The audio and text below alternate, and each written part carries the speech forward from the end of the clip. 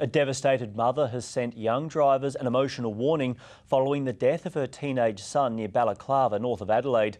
Dylan Polton was a passenger in a car which smashed into a tree overnight, with police charging the 17-year-old unlicensed driver.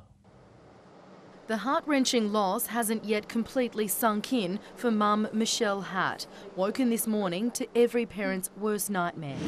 I got a policeman knock on my door at 2:30 this morning to inform me that my son had been killed in a car. Her 17-year-old son Dylan Polton was a backseat passenger in this car when it lost control on a dirt road near Balaklava, smashing into a tree just before midnight. I've lost my son.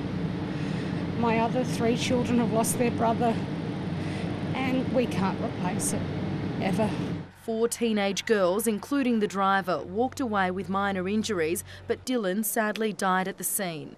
Police revealing the Tarlee teenager wasn't wearing a seatbelt and the 17-year-old girl behind the wheel was unlicensed and driving too fast. Just unsafe behaviour by young people who were not thinking about the consequences.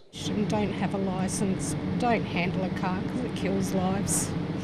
And I'm angry at those that took him away from us. Took my son away.